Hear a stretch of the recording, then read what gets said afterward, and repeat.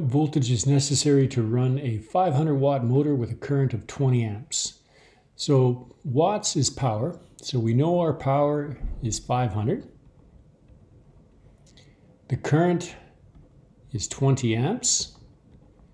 And we want to know V. So when you look at our power equations, we need a formula that relates power to I and V, which is our basic one. Power is defined by voltage times current. We're trying to find V, so our voltage will be power divided by I when I divide both sides by I.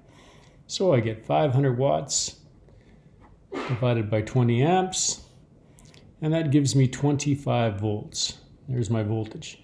Now in the second part, it says use Ohm's law to find the resistance of this motor. So when I use Ohm's law, it's just V is equal to IR. We know V, it's 25 volts. We know I was 20 amps. We're simply trying to find R. So R will be V over I, which is 25 volts divided by 20 amps. And you'll get 1.25 ohms is the resistance of that motor.